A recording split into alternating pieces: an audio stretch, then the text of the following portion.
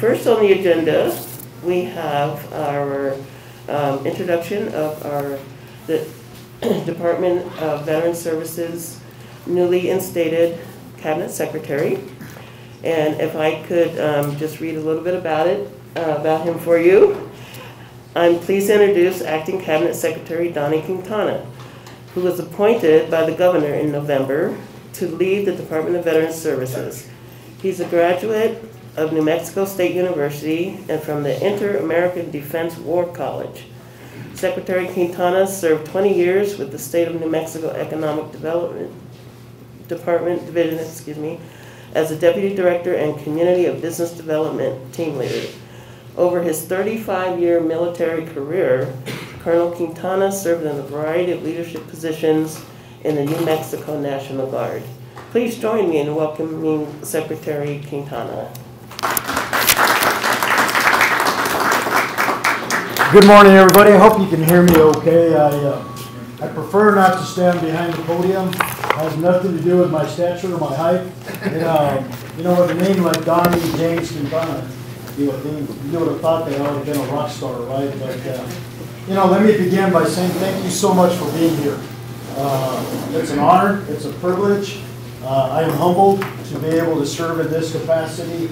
I really, really respect and honor the fact that you took time out of your busy schedule today.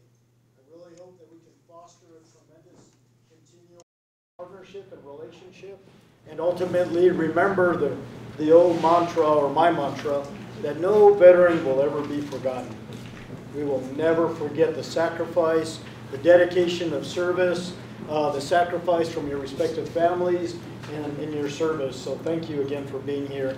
You know, I often say in jest, nobody really cares about your bio but you and your mom. You know, so I typically tell them not to read the whole bio. But thank you for entertaining me on that. I apologize, I missed the cue on the Pledge of Allegiance. I think I was supposed to get up and recognize that. But run a little off script, just because I think it's important to feel more comfortable with you all than to be so scriptive, okay? But by a show of hands, how many folks here are representing any of our nonprofit organizations, American Legion, DAV? Great, great, great. Okay, thank you. How many folks are actually veterans? Awesome. That is tremendous. You know, it's an honor to be here in front of you, being able to partner with you, and more importantly, be able to advocate for you. My job is to make sure that I advocate with our executive, our governor, our legislative finance, our legislators, and so forth, to ensure that we have the right resources to be able to support our veterans with the best possible support that we can provide. That is my mantra, right? That is my marching order, if you will. So they've said a little bit about me. I do want to take a moment and recognize the efforts and the tremendous support that was provided to this department and leadership by Secretary Smith. She is back in the East Coast. We wish her the very best, but she led this department for a couple of years, and it's, again, my honor to be able to follow her suit there. We're here today, and again, thank you so much for being here. On behalf of Governor Michelle Lujan Grisham, we're honored to be able to host this. And what's really important to us is we want to ensure that we continue to develop a network, a system, to be able to adequately provide transportation services to all our veterans throughout New Mexico, so that they have the opportunity to go out and get secure either that medical attention, that health care, or whatever benefit they need, right? This is a rural state. Having been in state government for 24 years plus, I've had the liberty or the opportunity to drive from Santa Fe all the way down to Silver City and back in one day. That is a lot of windshield time. It's a big state, right? The 5th largest rural state in the country, so lots of windshield. And unfortunately, our veterans don't always have that opportunity to be able to have that resource to get their appointments. So it's up to us, working collectively. And may I suggest to us all, it has to be a holistic, comprehensive approach for us to be able to accomplish that. The state of New Mexico can't do it alone. Our VA partners can't do it alone. Our nonprofit organizations can't do it alone. But collectively, we have a great opportunity to work and leverage not only organization but individual strengths on how we accomplish that. So today you're going to hear and we're going to talk, and more importantly, you know, the best lesson I learned in life was from my 99-year-old grandmother. She told me in Spanish, but I'm going to say it in English. She'd say, you have 2 ears and 1 mouth, and if you learn to use them in the right proportion, you will be successful in life. So what did that teach me? Learn to listen to people. And the other thing she would share is, and I think this was just for us to be quiet, as long as your mouth is moving, you're not learning, right? So today we have the opportunity to hear from you all. How do we develop that system? What are the needs out there? How do we ensure that we adequately, efficiently, and effectively be able to put something in place to ensure that our veterans, all our veterans, have an opportunity to get transportation services provided to them? It is tremendous. Thank you, federal government, for providing the highly rural transportation grant. But unfortunately, that only allows us to cover 15 of our counties. So we need a working collaboration, and thank you. Your name eluded me. Hugo. Hugo. And partnering with folks like Hugo to make sure that we have a blanket coverage of the whole state. So I'm not going to take any more of your time. I will be here all day today. I am very excited and encouraged to be able to have an opportunity to talk to you one-on-one. Again, definitely want to listen to your thoughts. You know, you folks know way better than I do what the needs are out there, and more importantly, what are the resources that we need in order to accomplish this. We do have the Veterans Transportation Service. We have about 6 vehicles, and you'll get a briefing on it later, so I won't go into all the details. Hugo will explain to you what we do and how we do it and how we prioritize the rides for those that are mobility challenged and blind and other veterans. But the good part is that it not only covers the discharges from the hospital, we can coordinate that. It covers the transportation to our main campus here in Albuquerque, as well as all the CBOCs, so all the different sites of care. But we can also arrange community care, because remember, we have that care in the community where you can't be seen timely or the travel distance is too much. You can say, I want to be seen by a provider in my community, and you go through our Office of Care in the Community. We can arrange transportation for that as well. So a lot of veterans don't know that. So we do that through third-party providers in the communities. PACT Act is what I really want to mention. So, you know, it's our job as veterans, it's our job as caretakers, family members, loved ones of veterans to pass on what we know about VA and benefits. And I'll talk to Cesar Romero. He used to work for me in LA, and we'll get his schedule straight. But what's important is to pass on what we know. So the largest benefit package ever, I used to be on the benefit side as a director, the largest benefit package that just came out. Make sure you go online and read about it. Make sure you understand.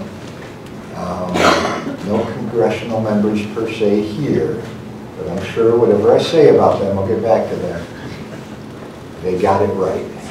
They really took their time looking into Gulf War syndrome. What was causing that? What was in the environment? Why can't we diagnose this? And then they looked at the burn pits and the other things, and they said, what's going on in the military environment? So the PACT Act is not just burn pits. We know what you inhale from a burn pit is bad. It goes into your system. It's about the military environment. It's about vibrations, sounds, repetitive motions in garrison that happen right here at Kirtland. It's about the atomic warriors, the folks that worked on the atomic weapons and in those environments. It is a huge benefits package. So just for perspective, we have nearly 60,000 veterans enrolled in our New Mexico VA healthcare system, from southern Colorado, Durango, all the way down south. There's a few CBOCs on the eastern side that are closer to Texas healthcare systems, and those CBOCs are controlled by those healthcare systems. So we have the majority of the state of New Mexico and southern Colorado, and those 60,000 veterans, we estimate from the PACT Act over the next 5 to 10 years, depending on how much we talk about it to other veterans, another 28,000 veterans in the system getting taken care of for whatever their military environmental ailments are, whether it's radiation, burn pit, Camp Lejeune water, all that different stuff you hear about. They don't need to go to a lawyer, they need to go to VA and get their benefits and get in the VA system. Because when they go in front of a judge is going to say the government provided you a remedy for this, go use the government's remedy. So that's the process. So I'm really excited about the PACT. They're doing town halls just for that, and we'll be up in Las Vegas next week having a town hall there. Then we'll go south, down towards the south. We've already been out to Gallup. So just talking about that, and Cesar Romero goes with me, and DVS comes out as well. As a group, we talk about these benefits. So make sure you understand that's the largest package of benefits out there. It addresses hearing and a lot of other things. You have a question, ma'am? Yes, and I hate to interrupt you, but one of the things that drives me crazy is all these lawyer commercials about the PACT Act. Is there any way the VA can do national campaign on that and say, go to your local VSOs lawyers. and let them... You know I'm a lawyer, right? Okay. No, it's a free country. Well, anyone can say and do what they want to do, and we can't really jump out there and stop, just like the medical profession and VHA. And I get that. I don't want to say, don't go to the lawyer. That's not what I want. But I want the VA to let them know that the services are provided. That's all they have to do, not say anything against lawyers, but let them know the services provided by VSOs or go to your VA or something. That's all I'm saying, not that would downplay be the great, lawyers. but Congress would have to pass a law that would put that onus on that group of people, and I don't think they will.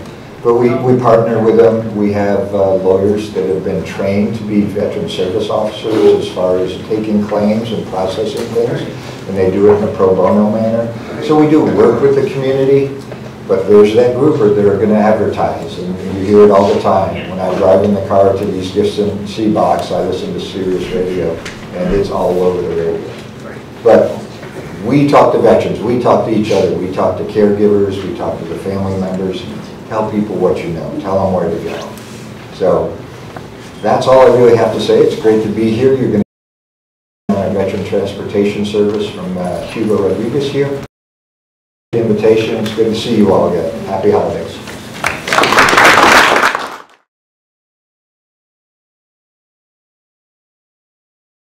I'm Senator Martin Heinrich, and I am always humbled to serve as the senator for a state with one of the highest rates of military volunteerism. I'd like to start by just thanking everyone at this conference who is working to solve one of the longest running challenges for New Mexico's veterans. In a highly rural state like New Mexico, many of our veterans live a long distance away from their nearest VA hospital. That's why so many of us fought so hard over the course of this past year to make sure that we kept all of the VA's community-based outpatient clinics, known as CBOCs, that serve veterans in our rural communities open. When I invited U.S. Secretary of Veterans Affairs, Dennis McDonough, to join me in New Mexico earlier this year, I made sure that he saw firsthand how crucially important it is to maintain healthcare services for veterans in our rural communities. I would like to commend all of the veterans and veterans advocates who made your voices heard. You are literally the reason that we were able to keep those clinics open. Over the years, we've also made major investments to improve telehealth services. That allows veterans to conduct many of their medical appointments and see specialists without traveling hours each way to get to Albuquerque or to El Paso. But we still need to do much more to solve the service gaps and provide transportation for all of the veterans who need help getting to their medical appointments. That's why I strongly support increasing the funding and expanding the scope of the VA's highly rural transportation program in New Mexico. The New Mexico Department of Veterans Services Department currently uses the federal grant funds from this program to transport veterans to appointments at VA or at VA-authorized healthcare facilities. That federal funding currently covers 15 counties in our state that the VA classifies as highly rural.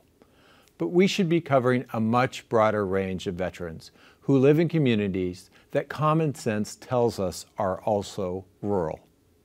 The current service also fails to cover transportation for many veterans living on tribal and Pueblo lands. I am pleased that this conference is gathering stakeholders from around the state to discuss how we can close those major service gaps. I hope that you'll also be able to think through solutions to other challenges like hiring drivers and procuring vehicles. Please continue to work with me as a partner in turning these solutions into real actions. We can never fully repay our veterans for their contributions and their sacrifices, but we must keep our promise to provide all of our veterans and their families with the full care and benefits that they earned. Thank you. We thank the Senator for his message, and it's going to be tough to live up to that, but we are really pleased that he is there in New Mexico and in Washington, D.C. To help us through this venture. I'm the director of the Division of Healthcare Coordination for the Department of Veterans Services, and I have just a little presentation about what our division does. We develop and coordinate veterans programs and outreach, including homelessness, housing and health, behavioral health care. We advise and coordinate on all healthcare related issues for veterans and their families. And some of our main programs are, of course, suicide prevention, where we're working with the Governor's Challenge to prevent suicide, which is a national initiative. We also do veteran homelessness, and we're able successfully to have a junior bill last year to help in that effort. We do prevention and advocacy in all areas, and we have a women's veterans program, which is run by Teresa Figueroa, who's currently standing right there in the hallway, but she helped check you in. And we, of course, have the highly rural transportation service, which we're going to talk about. Could I ask a question? Yes, sir. What's the definition or the difference between highly rural and rural transportation? I had a feeling I would get that question. Thank you. It's a definition that was given to us through the Federal Veterans Administration, through the grant, and they define that as, I always get this wrong, one veteran per,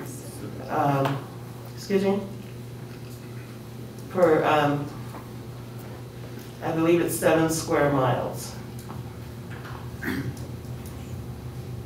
So that's the definition. And that's what we use, and the 15 counties, which I'll go through in a minute here, will describe and let you see visually what those counties include. So there are approximately 148,000 veterans in New Mexico. The need for veterans to access health care is absolutely essential. And that's because the aging veteran population contributes to that need for transportation due to the progression of their overall health and any disabilities. As Diane Quintana mentioned, our secretary, New Mexico is mostly rural, and transportation to medical appointments is challenging and sometimes impossible for our veterans. We currently fund 15 counties with the Highly Rural Transportation Grant that we shortened to HRTG. There are 18 counties that are not funded by this grant. That makes the 33 counties in New Mexico, so 18 are not serviced. Our program provides transportation to the 3 medical centers, VA medical centers, one in El Paso, Amarillo, and Albuquerque, of course. The 26 CBOCs, we can go to those. And any VA authorized medical clinics and hospitals. So if your doctor or surgeon requires that you go to a non-VA, we can transport you there as well. We collaborate with the VA's Veteran Transportation Service, and that's the program that Hugo operates, and that serves mostly the Albuquerque metro area. We are also contracted with the DAV. Tracy, no, you're not with the DAV. Sorry. Who's here? David Alderete? Oh, hi, David. Good to see you again. David Alderete is the director for that program, and we contract with them. He'll talk about his program later, but their drivers are voluntary. And it's you know, we have to rely on their service to kind of fill in the gaps a lot of times, and sometimes they may or may not have drivers, so we have to be very cognizant of that fact. Excuse me. We currently, the HRTG, the Highway Rural Transportation Grant, contracts with 4 third-party transportation services. They're located in Union County, San Miguel, Lincoln, and then we have a new one in Lovington.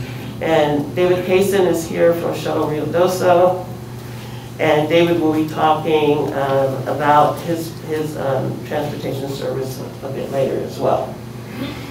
There is, of course, a great need for medical transportation in Native American pueblos and tribal lands. Unfortunately, our 15 counties are not covered in those areas, which is very, very unfortunate. But I believe we have Beverly Charlie here. I think I saw her. Hi, Beverly. Thanks for joining us. Beverly is Department of Veteran Services Tribal Liaison.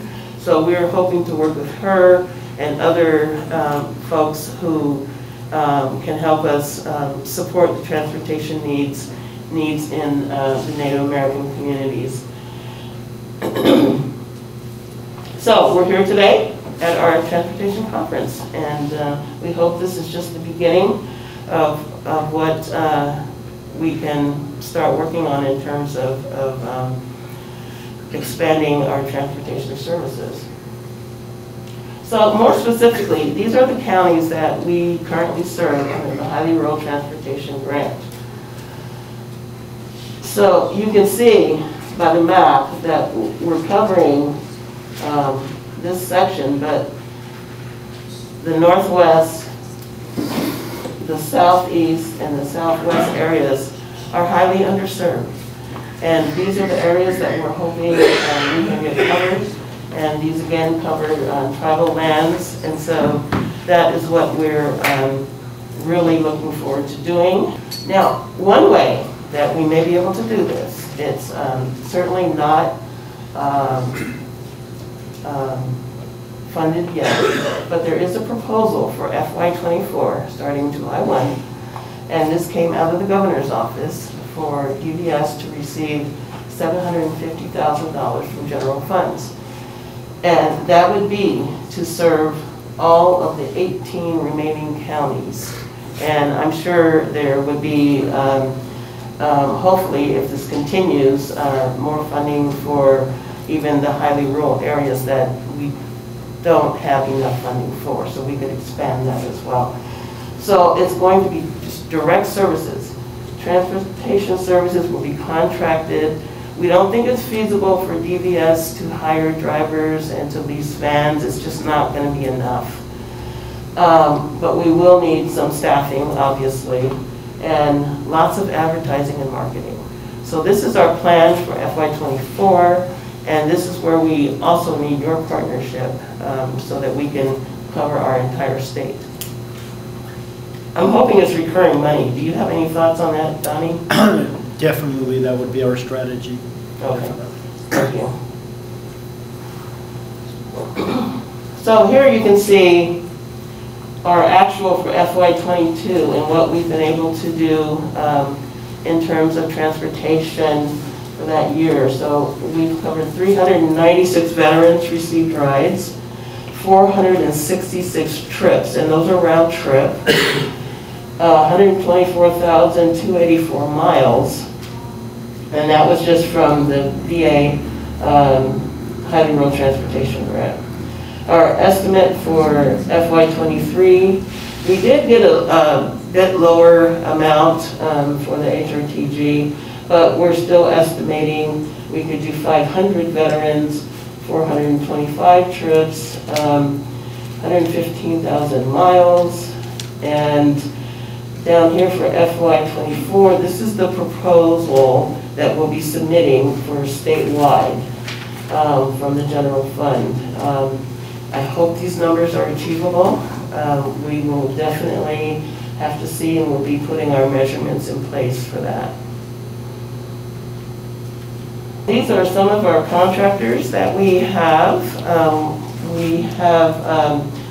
We've been contracting for a while with the Golden Spread Rural Transportation Express, and actually I think these are all theirs. These are their offices. They are in Clayton in Union County. I haven't been there myself yet, but you can see that we're really spread out all over the state, and this service provides transportation over into Amarillo because they're so close, and they've also gone into Colorado. So we're thankful for all of our providers. Again, Shuttle, Ruidoso, the DAV, DJ's Transportation, I don't think is here. No, okay. And then Angel's Touch, and Angel's Touch is up in San Miguel County. This is all of our contact information. Again, Connie Vargas is who you call for transportation requests. And of course, Teresa Figueroa with the Women's Veterans Program.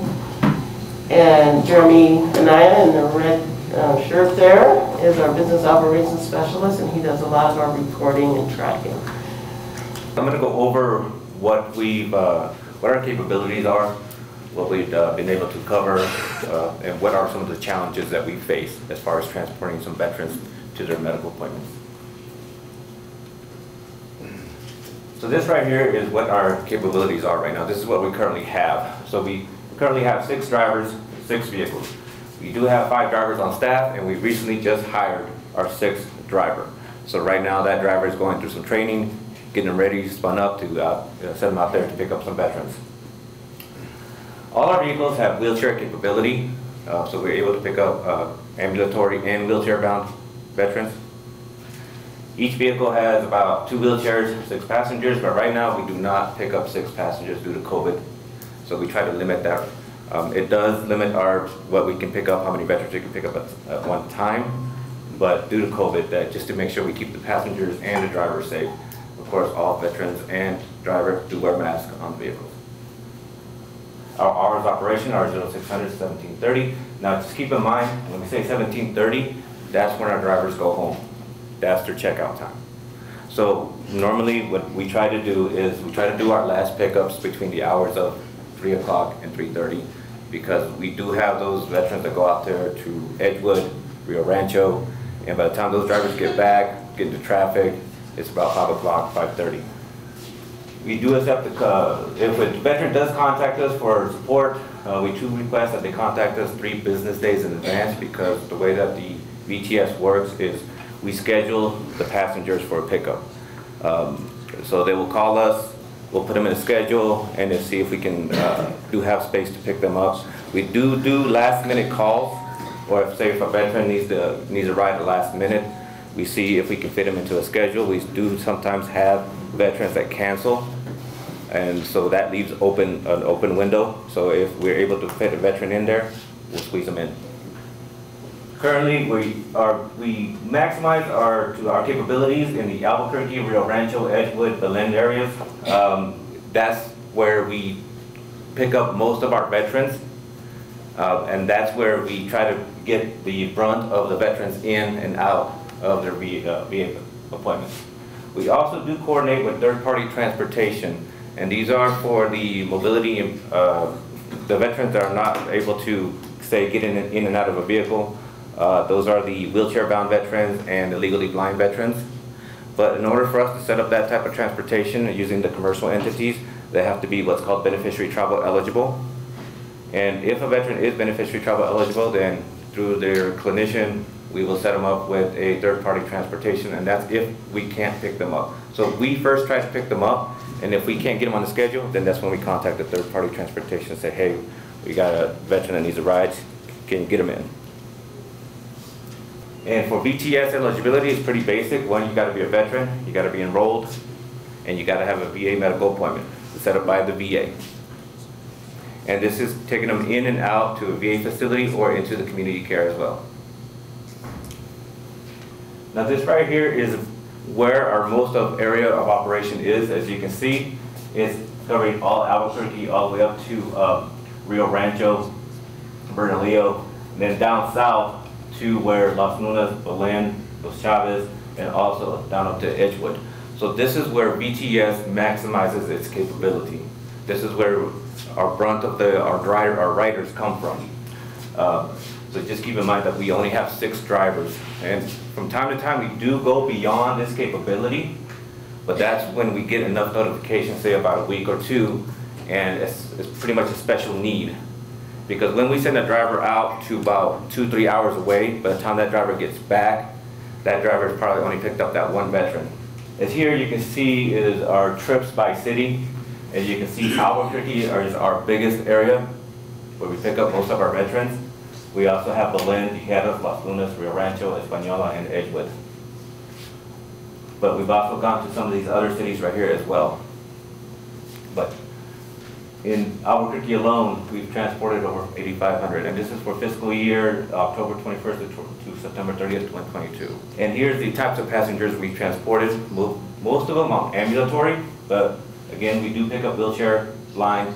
Our stretcher right here, our vehicles are not equipped to pick up veterans that require stretcher transport, and this is actually capturing our third-party transports as well. So if a veteran needs a stretcher transport and the veteran is beneficiary travel eligible, we will set that veteran up. Our challenges. One of the biggest challenges that we have with BTS is distance. When a veteran calls from truths or consequences and needs a ride over to the Albuquerque VA, it's just really difficult for us to pick up that veteran. It's very, very difficult. We don't tell the veteran, no, sorry, we kids can't do it. Well, if we can't do it, then we try to provide that veteran with optional transportation, the DAV or any other transportation that that city may provide as well for veterans. If we can provide anything for the veteran, that's what we try to do. Unscheduled pickups. We do get a lot of unscheduled pickups. A veteran calls us up, say, hey, can you come pick me up today? Sometimes we can, sometimes we can't. Also, late discharges where a veteran gets discharged from the ER and they contact us, hey, we have a veteran who needs to go home right now. We do try to squeeze those veterans in as well. Scheduled appointments, and what I mean by that is, for example, a veteran calls us up, hey, I got a 2 o'clock appointment and I'll be done around 4 o'clock. By that time, it may be too late for us to pick up that veteran because most of my drivers are out transporting veterans back to their homes from the earlier appointments. For example, if a veteran lives up in Edgewood and I have a driver that's not on his way back yet, that veteran may or may not get that transportation. But we do warn the veteran this. We do tell the veteran, hey, we could bring you in, but there may be a possibility where we can't take you home. At that point, we leave it up to the veteran to see what they want to do. But we also do work with the veterans and ask them, hey, can you reschedule your appointment? So we do try our best to try to help the veterans as much as we can. If we have a driver that can stay behind, we will provide that driver overtime, say, hey, late discharge, can you get them home? Most of the time, our drivers do accept those late discharges to get those veterans home. So, like I said, I do have 6 drivers to try to cover most of all of New Mexico, which is not feasible. And also, when our drivers do get sick, and they're limited to their duty hours as well. So, but when we do need to, we do provide the drivers overtime. Other challenges that we have, like you, sir, what you explained about veterans living in remote areas, we have come across those as well, especially during the winter times. Our vehicles are not all-terrain vehicles. There's those little buses that you see here in the city area as well. In the winter times, we do come across those where veterans live in the remote areas up in the mountains and Edgewood, and we leave it up to the driver whether or not the driver can get up there. If the driver feels it is unsafe for the vehicle and for himself or other passengers, then they'll give us a call and tell us, hey, I cannot get up there. At that point, we contact the veteran and say, sorry, due to weather conditions, we cannot get to you, just for the safety of the vehicle, safety of the drivers or the passengers. And here is my contact information. I also do have one of my dispatchers here, Daniel Strode, right over here. Daniel, raise your hand. He is one of our VTS dispatchers. We have 2 on hand. He takes all the calls to set up the veterans for transportation. And I do have Ms. Sherry Hoff right over here, back over here. She handles some of our special mode transportation as well. Yes, sir. Hello, Raul Rodriguez up here with the Eastern Plains Council of Governments. I'm the regional planner. So I've noticed that throughout all of your presentations that you guys are just primarily focused here in Albuquerque and the surrounding areas. So is there any chance for you guys to branch out, maybe to Clovis or Portales? I deal a lot with transit funding, 5310, 5311, and there are a lot of transit services, a senior citizen center in Clovis. La Casa transports a lot of the VA citizens. So I was wondering if at any point you guys had any type of available funding to branch out. As far as VTS, us branching out that far out, that's extremely very difficult. Of course, that will require us to get more funding, a lot more drivers.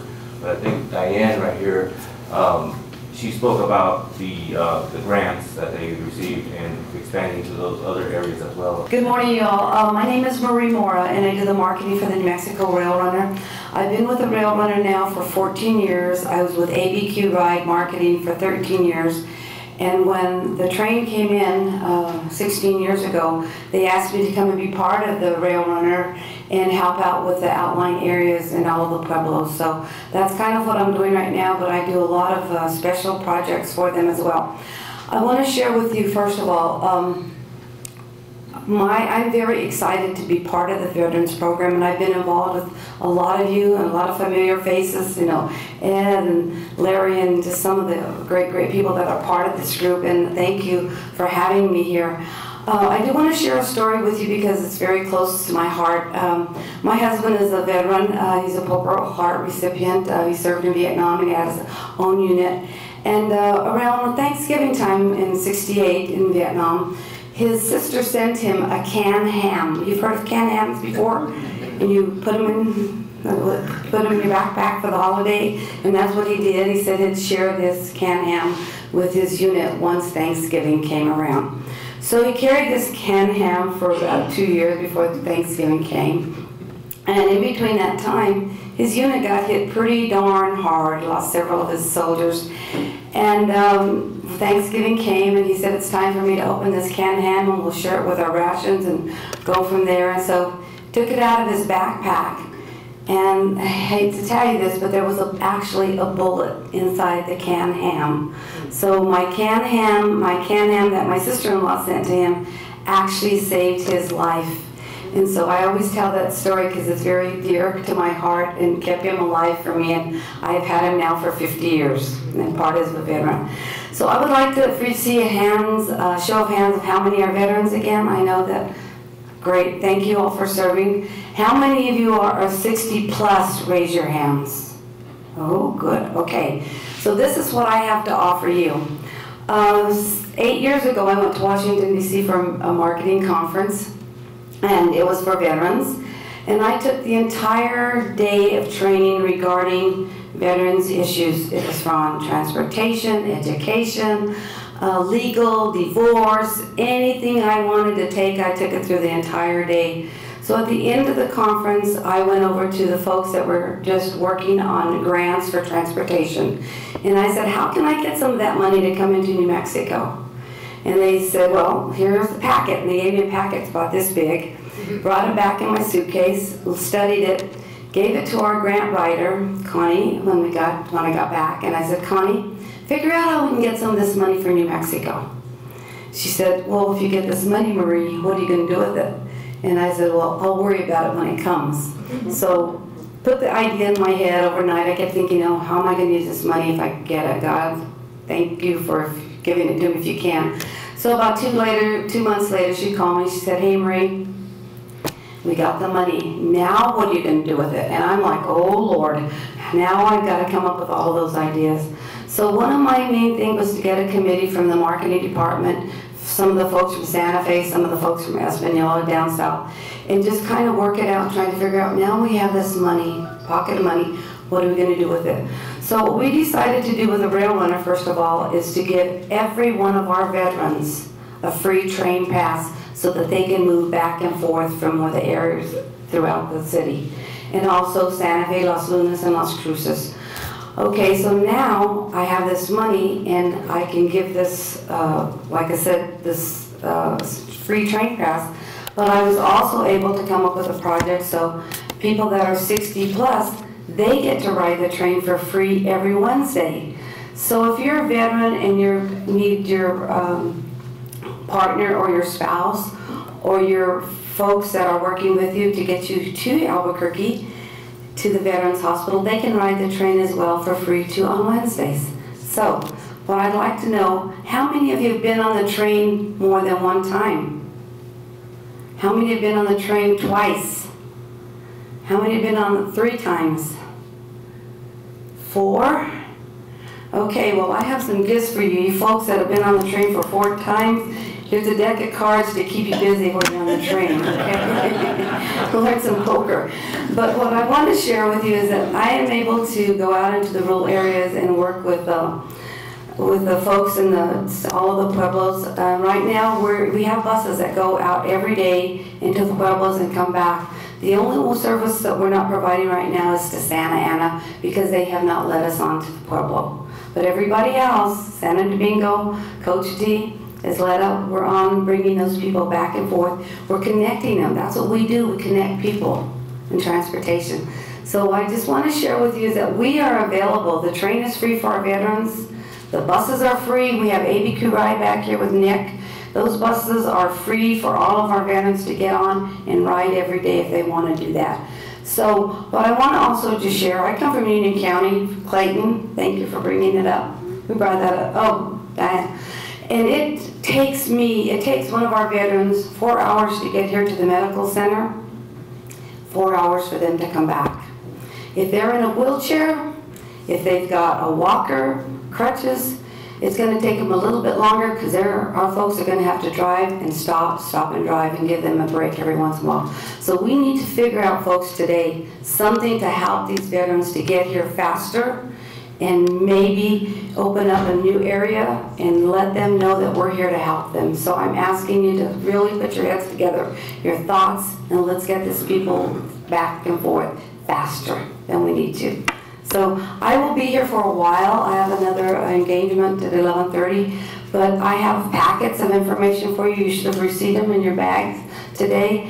And please let me know if you can help, if I can help in any way, as far as connecting these folks, our veterans, together. Good morning. My name is Tracy Kincaid. I'm the General Services Director with the Veterans Integration Centers.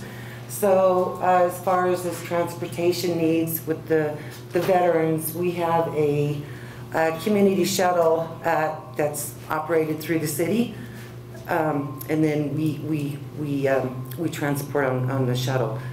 So about the VIC, the Veterans Integration Center is a 501c3 nonprofit organization founded in 2005. It is a resource for veterans and their families in New Mexico. The VIC provides a multitude of services, including multiple housing assistance options, peer support, food and nutrition, and case management services for veterans and their families in the communities. The VIC currently provides transportation for our current and former graduates of the residents of our transitional housing program with a 24-hour notice. If they need rides to maybe employment, interviews, events and stuff like that, they can come through us and then we can get them to and from. If the city transportation is not on their route or the times are different that they need to get there, we can provide that for our residents. Transportation is provided if the hours of the city buses are not in line with the event or bus route does not work for them. If the veteran has a disability, we do that too. All our vans and shuttle bus are wheelchair accessible. Now currently the VIC operates a contracted transportation. It's a fixed route for the city of Albuquerque. The route is called the Community Support Shuttle through the Family and Community Services Department. This service is free, okay? It's also listed on the city website. There's the website. The service is provided to anyone, but mostly the homeless or at-risk people ride the shuttle, but again, it is free to everybody. Unfortunately, there's no services to pick up to and from residents, homes. It has to be on a route. The shuttle runs Monday through Friday, 7:30 to 3:30 p.m. We do not operate on holidays. And so far, we have picked up January through September of 2022 riders of veterans, 140. So we have a dedicated driver and a dedicated peer support to try and identify veterans on our shuttles. Again, they're mostly homeless or at risk. And then we try to get them the services that they need or get them into services. Okay, and that's not just our services, VA or anything else. This is our route right now. We just expanded our route up to, we used to operate downtown on the 1st and 2nd Streets. Now we're up to almost the Louisiana area. So anybody that needs a ride can get to any of these locations. And if they need to get downtown, we can get them to the closest area that they need to go. We also provide as requested stops. If they get on the shuttle, if they need to go to VA, they can just say, I need to go to the VA. We'll drop them off at the VA. So, and then there's the community shuttle phone number. I do have brochures, and again, it's also on the city website. So if you have any veterans in that area that needs a ride downtown or uptown, we can get it to them as long as it's on our route. Hopefully in the future, we'll be able to expand our transportation to provide services if they need to get anywhere around the city. But right now we're not capable of doing that. We're in the process of hopefully building our new building, our main campus, where it's a one-stop shop for all the veterans. So maybe we'll expand out there on the transportation internally and working with the VA and all that good stuff. Any questions? Yes, ma'am. I have a veteran in Mescalero, right? A homeless female veteran. And if she falls inside, if she needs services, they don't have it there, would you guys be able to provide services to go pick her up and house her in Vic? I guess kind of. Yes, there's a service number that I want to mention. Yes, all they would need to do is just call our main phone number, 296-0800, and talk to a case manager, and they'll work with the veteran. And if she needs to come up here into our programs, yes, we will definitely go down and get her. Thank you, Diane, Hugo, and this team for hosting us today. This is really great. I'm David Cason, the president and owner of Shuttle Ruidoso. We are a non-emergency medical transportation company with a fleet of 65 vehicles, primarily across the southeastern quadrant of the state, all the way from Lovington, Hobbs, up to Clovis, around to Kincaid, TRC, Las Cruces, Alamogordo, Ruidoso, Mescalero, and Roswell, Carlsbad, and Artesia. We operate. We have contracts with the State of New Mexico Medicaid, Centennial Care Program, Indian Health Services, some Medicare companies, and we have proudly serviced our veterans through a direct contract with the VA and now with the DVS for about a decade. Last year, the shuttle logged nearly 3.8 million miles across our state, servicing veterans and Medicaid clients. I'm also here today representing the Results Driven Action Coalition, which is a coalition of transportation providers across the state. Also here representing the coalition is Shanda Palza from Deming Medical Transit. And our coalition is roughly 35 transportation companies all over the state, representing about 500 vehicles that does non-emergency medical transportation. The coalition formed a little over a year ago to tackle and address transportation issues and operational struggles across the state, many of which are some of the same issues that we're trying to address here today through this DVS program. New Mexico is very unique.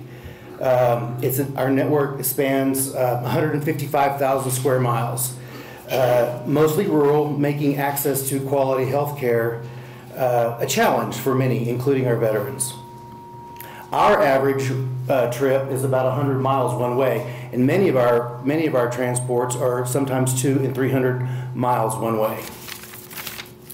Our network of transportation providers have experienced significant operational challenges with a 1-2 punch of COVID and now unprecedented inflation. In the last 18 to 24 months, our network has lost over a dozen transportation companies across the state. They've closed their doors for good, taking nearly 150 vehicles and drivers out of the transportation network. The rising cost of vehicles, the rising cost of maintenance, gas, labor, coupled with our stagnant reimbursement rates has caused the decline in our network. Transportation has not seen a programmatic rate increase, mileage reimbursement rate increase since 2007. It's important to highlight that transportation is a key stepping stone function to access quality health care, especially in a dispersed state like New Mexico. Data show that investment into transportation decreases the overall cost burden to healthcare systems, including the VA. So I thank Diana Mourning Brown and her team again for making this investment into the transportation network to the benefit of our rural veterans and overall health through this program. I guess the moral of my story is that the coalition is here. Our coalition of transportation providers are here to provide service to the veterans and members across the state, and we're very passionate about our industry. But transportation in and of itself is costly. It is our hope that the elected officials and civil servants present here today will elevate our cause to promote and support programs similar to this rural transportation grant to the benefit of our veterans. I'm not quite sure how to follow all the people that preceded me. I think all of us are faced with different types of problems. Our problem at the DAV is that we are state funded, excuse me, and we are very limited. By limited, I'm talking about we provide transportation to and from VA medical centers, namely Albuquerque and Beaumont and El Paso. Because of internal whatever problems the VA has, they cut off the southeastern part of the state, and they are now going to either Lubbock, El Paso, or Amarillo. We, on our contract, are limited to within the state. The only exception is southern Colorado, southwestern Colorado. And there we run into problems with the legislators locally because they say, why are we serving people in Colorado? When you're in the military, you don't ask, where the hell are you from? The other problem, and I just heard it by my predecessor here was the cost of transportation. We are bound by the going rate for the state, which is 40 cents a mile. And that's not cutting it when prices previously were at over $5 a gallon. We lost a lot of drivers, and our drivers are all volunteers. When I started with the DAV 14 years ago, our contract was around 100 and some thousand.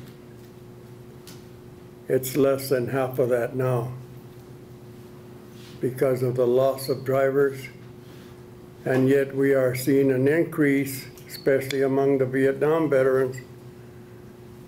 We're seeing an increase on dialysis, and that requires 3 trips a week oftentimes. We don't have the drivers, but yet we are really restricted. Now with the opening up of referrals to the private sector, that's opened up the Albuquerque area. It wasn't open to us before. We had to go within a 50-mile radius outside of Albuquerque, which meant we couldn't service Rio Rancho. It's been a struggle, but we've managed to survive for over 20 years. Don't ask me how, but it's a problem. It's a real problem. Financially now, with the because our program doesn't have a fleet of vehicles. It's a POV, privately owned vehicle. We reimburse the mileage rates, and that's supposed to cover them, the maintenance on their vehicle, gas, and so forth. You really have to be dedicated to volunteer. The city of Gallup, the chapter in Gallup, is faced with a situation now. They don't have a driver that volunteers. They want to be paid. I'm trying to work something out with them. And I don't know, I just don't see us surviving more than 3 or 4 years down the road. Unless somebody in Washington opens up the whole damn state as rural and quit selecting the counties that have the least amount of veterans. Round of applause for all the presenters. Thank you all. So obviously the folks that presented are part of the solution, right? And within that solution there are challenges, but there are also opportunities. Let's address today's challenges and opportunities and tomorrow's. When I was in Afghanistan, I would tell young captains, don't fight yesterday's battle, fight tomorrow's battle. The great leaders are those leaders that have the ability to look around the corner, to foresee what the next challenge is, right? So we know that we have an aging population, not only in New Mexico, but across the country. When you think about, there are about 12,000 veterans in New Mexico that are 85 years old plus. Thank God we still have them, number one. Number two, we definitely got to be able to forecast the projections of what those needs are going to trigger. 35% of our veterans are either Korean War veterans or Vietnam veterans. That's an aging population. So we got to be able to develop the services that we need to address those targeted populations. Does that make sense? So one of the things you'll find about me is I'm a data guy. I like a lot of data. But I do ask you to open your minds and think creatively about how we move this state forward and be able to provide the best possible care to our veterans moving forward as partners, okay? So, you've heard presentations from some of our transportation providers throughout the state. You know right off the top of your head what the transportation needs and challenges are in your communities. or lack of. And we've heard, of course, about the tribal lands where there's absolutely nothing. We've heard about the metro area. So I just want you to come up with what you believe are the challenges and needs of transportation in your areas.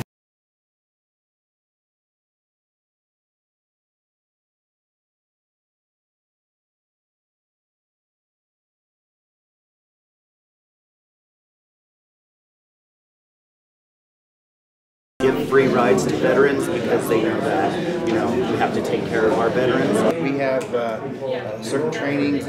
Access to phone numbers. Okay. The word of mouth will get spread, and then they'll spread it.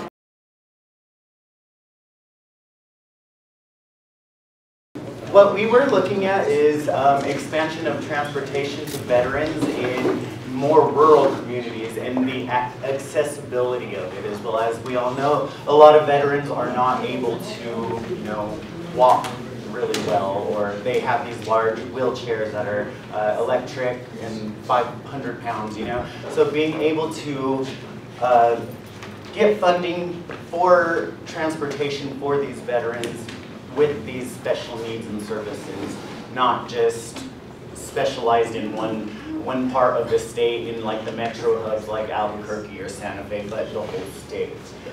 Being able to look at FTA grants, the Federal Transit Agency grants, for veterans specializing in, you know, stuff like that is something I think that the VA definitely could do.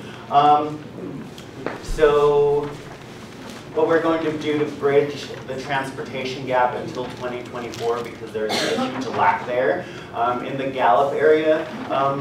So there's, I believe she said that the veteran services there is completely going away there until that time. So being able to find some sort of service for that area in, you know, being able to really get that taken care of. It's not just that area, all areas. So Big Go to Home is not available in some areas, like the rural places. As we know with COVID, a lot of the rural places went into, you know, mental health breakdowns and whatnot, and they started doing everything telephonically over, you know, Zoom, over video calls and whatnot. So being able to have that accessibility to veterans for the services that they need would be something that I think would help bridge the gap as well. Veterans are aging, they do not have good vision, they use wheelchairs, stretchers. Being able to allow their caregivers to be transported with them would be a great thing. A lot of these metro hubs, like once again, these larger cities are still COVID regulations in place. So being able to allow these things is really, really necessary for our veterans.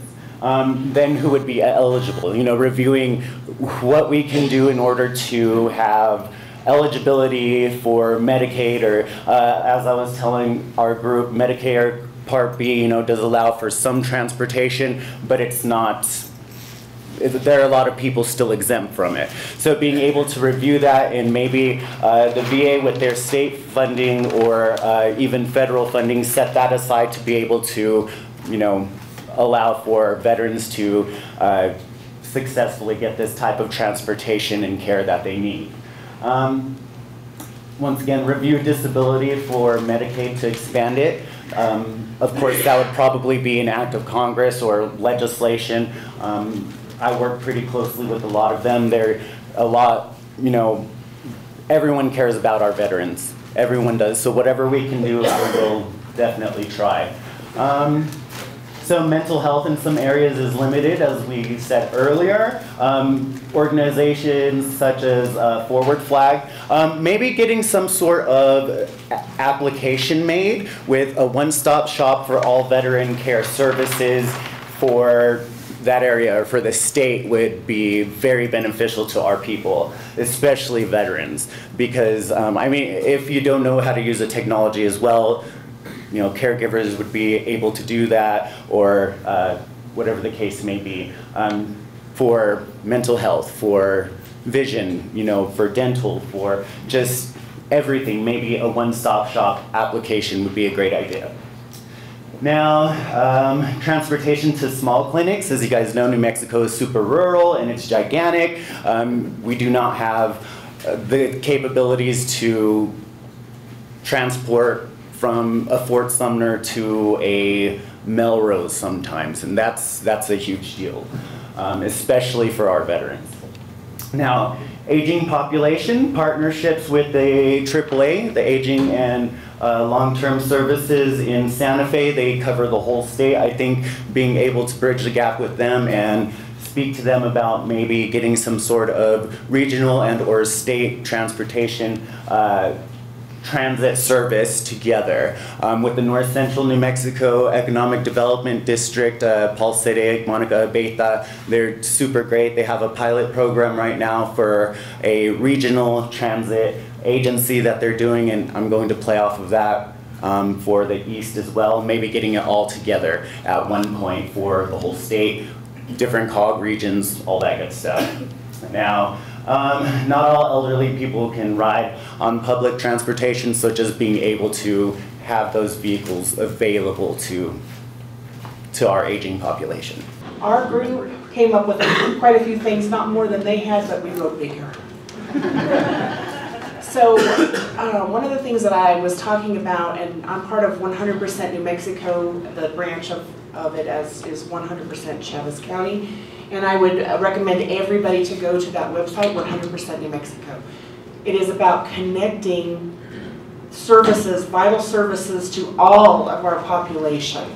So what we're talking about here is, if I wouldn't have come to this meeting or been invited to this meeting, I wouldn't know about these issues. And so it's important that we get those issues out to other people that aren't just interested in veterans, but are interested in transportation as a whole. We need more private industry support because government has a tendency not to allocate very many funds to transportation. There's a definite lack of communication. As a veterans community, you're very tight-knit and you have communication amongst yourselves, but not necessarily outside of that group. Rural areas are reluctant to ask for help, probably tribal areas especially, because one of the things is a language barrier. We probably don't know how to speak to them in their native tongue, and we don't have any people that are able to do that either. We need a lot of local level advertising. What we run up against in Roswell Transit is our people are typically not internet users. They either don't have access to the internet because if they're provided a phone by the government, that's all Wi-Fi. But I don't know if you know, but a lot of our homeless population has been kicked out of every organization like McDonald's that provides free Wi-Fi, and so they can't even, I guess they could stand outside the building maybe, but they'd still get run off. So being able to advertise in a non-internet, non-web-based format is extremely important in a rural setting. We need boots on the ground. They talked about that this morning, and in some cases we need to be able to go door to door and say, hey, could you help? Are you a veteran? Do you need help? Do you know how to get services? That sort of thing. There's a definite lack of vehicles for this transportation, but I was talking to our group that our vehicles have a lifespan. So the Federal Transit Administration has decided that when you drive a mid-sized bus that you can drive at 185,000 miles or 10 years, and then you're eligible to get a new one. But that doesn't mean that that vehicle is used up. So that vehicle could be provided to another organization that needs it for this kind of transportation. However, because of anti-donation laws within our state, to obviously prevent corruption, we can't just donate it to another organization, but our legislature could make a pathway for that to happen where the state could approve it, or someone else higher up the food chain could approve that donation or approve it being sold at a very minuscule cost, like $1 or something. We talked earlier about language barriers, so we need people who can speak Spanish fluently, we need people who can speak in the tribal languages, and a lot of that, because there is very limited funding, is going to come from volunteers.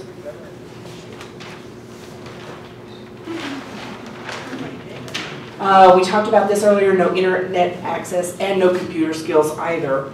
So we just have to go back to old school. We gotta get some information in people's hands.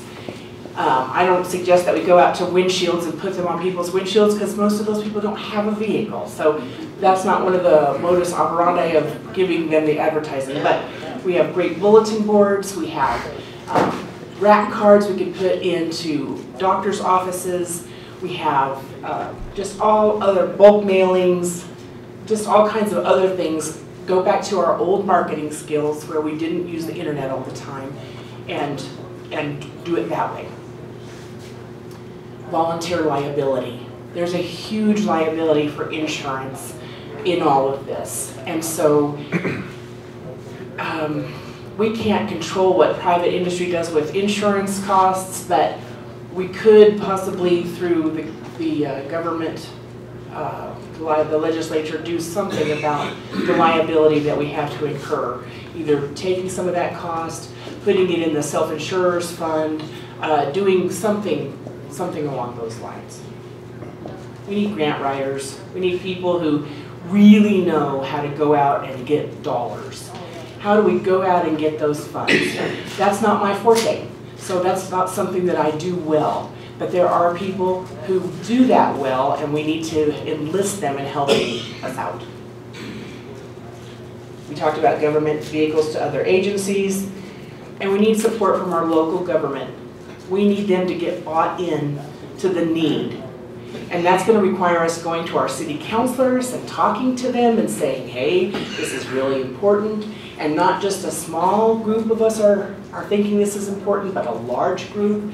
I know that hasn't been too many years ago that our cemetery in Roswell got a veterans cemetery. So there is a group there that it's important to them about veterans and their needs. So we need to tie into that. It's part of the communication, getting those people to help us with that. Getting people who care about veterans actively involved in what we need. That's important. And there are people who are really dedicated to that and who are really good at it. I'm not terribly charismatic, so you probably wouldn't want me going and trying to talk someone into that, but there are people who are good at it. Remove some of the obstacles for private organizations. If we've got the private organizations and the government organizations working together in a partnership, then we shouldn't limit the private organization's ability to get more funding, to put their advertising in the same place as other organizations that are government run, put their advertising. We should be working together because just government run transportation is not going to be enough. We have to enlist the private sector as well. And we also thought maybe having central dispatch would be a great idea. One number you could call in the state and say, I really need to get a ride from Carlsbad up to Artesia to the VA. And that central dispatching could help you schedule that ride because they have access to everyone who's providing that. So you don't have to call 7 places. They're going to do that for you and give you a call back. During COVID, we came up with so many solutions. We got really good at a lot of different things. And one of the things one of the members of our group was talking about is when there were no beds at hospitals, there was one number you could call. They would find you a bed. They would find you the closest place to get a bed. We could do that for our veterans. We could give them one phone number to call to get a ride, one phone number to call to get services. You say, hey, I don't know what to do, and they help you either get in touch with a counselor who can help you get through that, or help you get a ride or something along those terms. Get the NMDOT and the VA and other government officials all talking amongst themselves. Thank you. But we kind of thought that maybe the DVS could have more flexible hours, maybe 24 hours or on weekends availability. So in case veterans were to need a right to urgent care or something of that nature, that, I mean, maybe it's a possibility. We heard not being able to access veterans who were maybe in remote areas, so maybe having some off-road vehicles or electric vehicles would be an option. I know that there's going to be rebates for electric vehicles if anybody is interested in that. Let's see. We were thinking about volunteers, like where to pull volunteers from, and we were kind of thinking universities.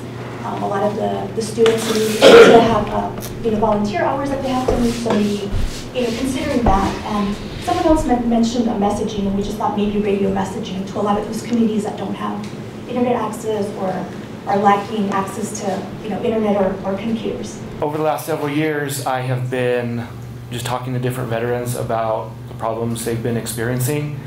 A lot of it comes down to transportation. We're calling VA, trying to get our rides set up, and we hear, oh, well, you're not, have a disability rating, you're not eligible, or you don't have a disability rating high enough, you're not eligible. So that's one of the things, is the DVS willing to pick up those things that the VA is saying we're not covered for. And whether we are or we aren't, I'm not sure, but there's a disconnect somewhere, that these are the things that the veterans are being told. Same with deceased veterans, their surviving spouse or dependents being told the same thing. So there's just a lot of miscommunication. And so some of our things that we would like to see solutions brought to were, a lot of people are mentioning volunteers, but getting drivers and getting drivers paid more money. That's why a lot of the non-emergency medical transportation providers have gone out of business in the last several years, is because of a lack of funding. And we all know the funding's there, we just have to get it into the pockets of the people doing the work. Someone mentioned vehicle capabilities and supplies. What are they going to be, like four-wheel drive, what types of vehicles, wheelchair vehicles, AEDs, along with that, driver qualifications, like what level are they qualified to, CPR certified, things like that. And those are things that we could help the veteran to feel more comfortable about asking for rides, knowing that they're being taken by someone that has certain qualifications and skills. And so the no disability requirements for transportation. What is the DVS's stance going to be on that? All veterans, which I would like to see all veterans eligible, not having a certain disability level or any of that. If you're enrolled in the VA program, you should be provided transportation. A 3-day notice. Sometimes it doesn't always work like that. I mean, nobody can get a VA appointment in 3 days. It takes 3 months. So, underserved areas, getting more providers. We had someone ask, what if just an individual wants to get started, get set up? How's that process going to look? How is the money, the turnaround, the payments going to be set up for someone to be able to provide those services for veterans? Okay, so the 06 to 17:30, 6 a.m. to 5:30 p.m. time frame. I know the non-emergency medical transportation providers out there are 24 hours. Maybe in the metro area, that's something that is feasible, but there are other solutions out there that are outside of those hours, because if a veteran has an appointment at 4, well, it's going to be over at 5, they still need to ride home. The billing turnaround, tribal veterans. I'm only familiar with the Mescalero Apache tribe. A lot of times they're overlooked, or services aren't available, like they said, off of the highway or into the tribe. So what the Mescalero Apache tribe has done is they have a program that was set up for their elderly members. But they've also tapped into the veterans, giving veterans rides elsewhere, but it's coming out of that budget that was set aside for their elderly members to get their transportation. A main thing, PRC regulations, was brought up, the DVS communicating or somehow with PRC. Once you cross that paid barrier of volunteer to paid, you're going to run into the PRC because they are going to control everything that's paid transportation, and it's not the easiest organization to deal with. It's definitely not easy for someone to get started. A gentleman mentioned up in northern New Mexico where it's very rural, very mountainous, for an individual to be able to get started to provide services for veterans. So those were the things that we brought up that we would like to see solutions for. A bunch of the things that other groups mentioned, there's already solutions for, provided by the non-emergency medical transportation providers. There's just not the communication there to get everybody together to say, this is what we do, this is what this group does, to all come together to find these solutions are already here. Now all we have left is this. Yes? I just wanted to clarify something in case I misunderstood it, but the Highway Rural Transportation Program does not have a disability qualification. Any veteran in the rural area that needs transportation to a medical appointment can call us. They do not need to be disabled. Unfortunately, a lot of them are, but there's no disability qualification for us. Okay, so that's good. The Highway Rural Transportation Grant doesn't have a disability requirement. And I personally, I don't have any problems with the VA providers or employees. They have all been great. As an organization, there are some shortcomings, and we're not going to change it. It's just the way it is. So hopefully the DVS will fill in those gaps. So let me clarify, when we call the VA, not the DVS or anybody else, the VA who is in charge of our benefits, we are being told, oh, you don't qualify for transportation, or you only qualify for yourself, not a spouse or dependent, or you're only this amount disabled, whatever. Whether or not that's true, I don't know, but these are the things that veterans on the ground are being told when we are trying to obtain transportation.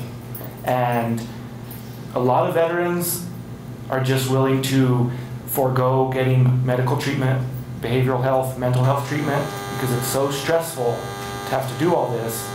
If all the organizations and people here could just come together and take one more thing off of the veteran's mind, one more thing that they don't have to be stressed about, it would make a big difference. Myself, speaking for myself included.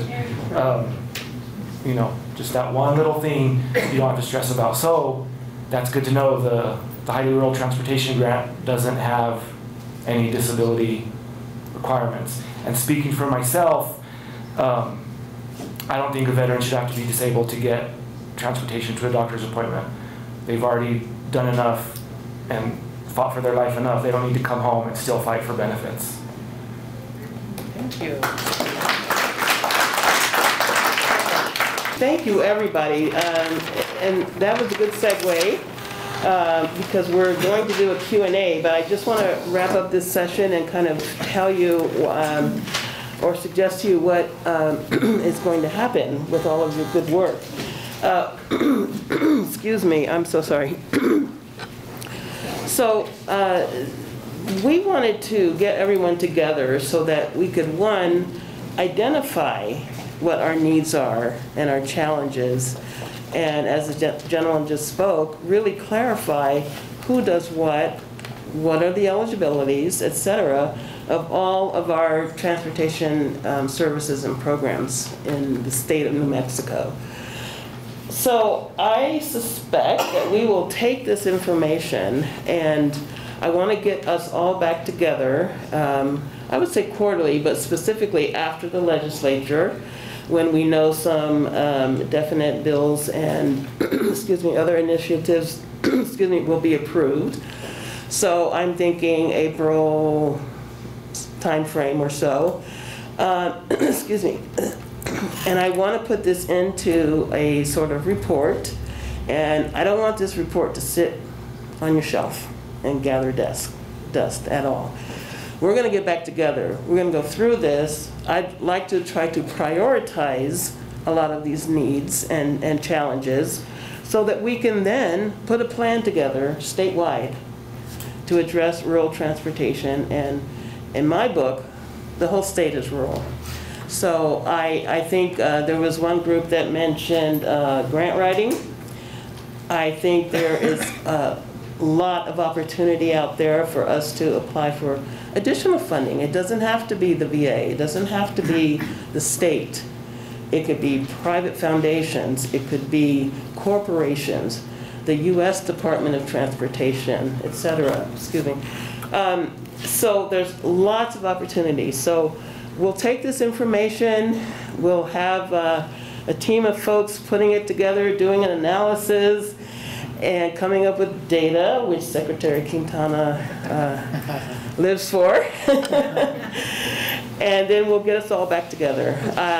Also, Ray has videotaped our session. Thank you, Ray. And that will be disseminated widely on our website, I'm hoping, social media, many different places that Ray has access to. And as far as the PowerPoint, we will get that out to you, either Jeremy or Ray, I think we decided.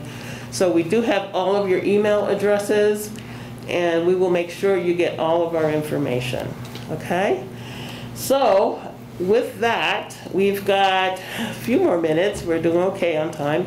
For any questions and answers that you may have, after your session here, from your groups, etc. So Hugo and I, and even Secretary and Caesar can help field some of your questions. Okay, so as this nice lady was saying earlier about getting more organizations on a Fed level together to kind of come up and brainstorm with solutions, I let her know that there's something called the Roots Initiative Pilot Program that the USDOT is currently initiating, and they are doing that exact thing. The USDOT, USDA, HUD, all of those great groups, EDA, are coming together to see on a rural level what they can all do and pitch in to come and bring solutions to rural areas. New Mexico is one of the states in those pilot programs. I do have the information for my point of contact, Alex Clegg, for the USDOT. If you guys would like that, I'm more than happy to share. Oh, that's excellent. Thank you. We would absolutely love that information. And on that note, I will say that you saw the message from Senator Heinrich. He is definitely one of our supporters for rural transportation and can take that, further than New Mexico. So perhaps his office we can stay in touch with and see what opportunities there may be at the federal level. Thank you. There's something I forgot to mention. In private industry freight hauling, typically they will try to get backhauls. So if they haul something to Albuquerque from Las Cruces, for instance, that truck doesn't want to drive back to Las Cruces empty. So they try to get a backhaul to go back to Las Cruces. We should be thinking in those terms with people, not as freight, obviously, but in terms of you don't ever want to go either way empty. So if you end up having to take somebody to the hospital and leave them there, what you need is a backhaul. So that's another reason to get a centralized phone number that they could call and say, hey, I'm going to be going empty back to wherever, and does anybody need a ride? What's the capability of perhaps reducing the amount of geography these transporters actually have to travel in order to provide a convenience not only to the veteran but to the family? Because let's say, for instance, not all veterans, when they attend an appointment, requires to be there all day, for instance. So if, let's say, for instance, if we would work in a partnership with some of these healthcare, like the hospitals, for instance. There's obviously hospitals throughout the whole state that can probably provide, I'd say, at least 90% of the services to the veteran. And I believe you're talking about community care, which the VA does offer community care. So, and I'm not too familiar with community care. I'm a little more familiar with it. Oh, right there then. There you go. So community care could be a fabulous thing, but there's a lot of barriers with it. One is it's funded by a separate financial entity, and so there's only certain hospitals, clinics, doctors that accept it. The other huge barrier is that they reimburse at a certain rate, and it's very low as compared to the insurance companies. And so what ends up happening is they contract, and then when they aren't being reimbursed a reasonable rate, they say, sorry, we're not going to do this. And so that's a huge barrier. So we tell our veterans the service is available, but in reality, is it really available if none of the doctors will take it? Yeah, if I can just throw my 5 cents worth in on that one too. Both comments here. I'm not a U.S. veteran myself, but I've driven veterans for 9 years to appointments, and I've seen the same thing. The VA tells all kinds of stories about this stuff, and they tell all kinds of stories that if you are living closer to El Paso, in Carlsbad, for example, you can easily transfer yourself from the hospital here in Albuquerque to El Paso. It takes forever and ever if you ever get through the system with it. So there's a lot of BS floating around. But here's the point, and the basic point is all government efforts and all government bureaucrats are always telling you that the first thing, their first priority is safety. Safety is #1 everywhere. And pardon me, total bullshit. And here's the example. I'm taking veterans from Carlsbad to Artesia to the clinic. I have to take them twice each year for their annual. They have to go and have to get their blood work done, their lab work. And 1 week later, I have to take them to see the doctor. So I have to drive them a 70-mile round trip 2 times. We have in Carlsbad 2 facilities that do lab work for anybody. And how the VA does not accomplish to ever get contracts interesting enough for those facilities to do that work. So I'm going, 2 days ago, it was total pea soup from Carlsbad to Artesia. So I'm driving through fog to drive somebody to one of those unnecessary appointments that endangers a veteran, that endangers a driver, and that endangers everybody else who is on the same road with them. So, you know, I have talked to representatives of senators and congressmen about that and said, this is nonsense and you need to do something about it. Nobody ever does anything, so if I can encourage everybody in this room who has any kind of leverage with any of our political representatives to improve the system in line with what that lady said, what that gentleman said. But I want to clarify, it's not the VA. It's who contracted to provide the health service. It's the insurance company that got the contract. It's not the VA. And unfortunately, a lot of our veterans think it is the VA, but it's the contract that pays for these other doctors. It's not the VA hospital. So I think this really just amplifies how rural it is. So in Ruidoso, there's only one primary care doctor that contracts with the VA. There's no mental, psychiatric, behavioral health doctors in Ruidoso that contract with the VA. The closest is Albuquerque. So that's just, it is what it is. So that's really amplifying the rural part of it. You know, there's only so many providers in each town. Most of them won't contract with the VA for whatever reason. So that's rural. You have to drive somewhere instead of having it done in your own community through community care. So that's one last question. Just a point in regards to medical staff here in New Mexico. In the VA, the number I heard, which was a few months ago, was that there are 6,000 vacancies in the medical field in the VA system here in New Mexico. So you amplify that with what the gentleman was saying, throughout the league. It's something that's not going to be fixed until you do have adequate staff to provide the adequate and necessary services that are needed to take care of veterans. It doesn't matter what you do, communication-wise, grant-wise, or whatever. If the people, the staff, the support staff is not there available, then it's trash, basically. It is just collapsing in on itself. And there's no way you're going to support the 143,000 veterans in New Mexico if you have 6,000 vacancies. You know, you can go to any CBOC, and if you try and go in there on an emergency basis, what are they going to tell you? Go to the local hospital. And you used to be able to, before COVID, I mean 10, 15 years ago, you could call them up and say, I have this problem. I don't want to go to the hospital, I will see my doctor.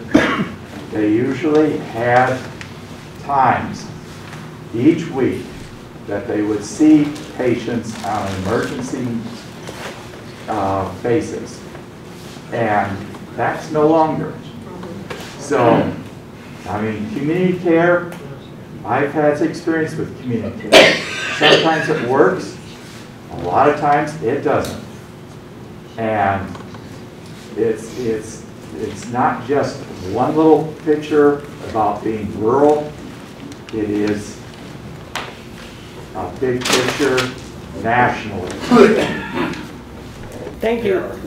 Yes, thank you so much for your comments. And it struck a chord with me that perhaps, you know, we've had our transportation conference, but my goodness, should there be a health conference centered around all of the issues that have been brought up here? I think it's a serious issue.